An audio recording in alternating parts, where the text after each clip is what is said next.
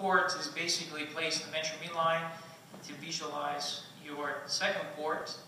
And then here's the adrenal gland. So we're using a special sealing device, a MyoSeal. It basically allows thermal fusion, and it allows dissection as well as cauterization. It enables us to remove the tumor.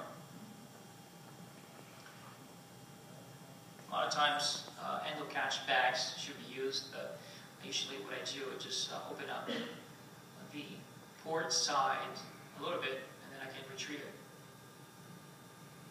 Here's the tumor. These are 3 incisions. So it's dramatically different from a traditional type of surgery. And nowadays, honestly, I do not open any adrenal tumors. Any adrenal cases, I don't open them.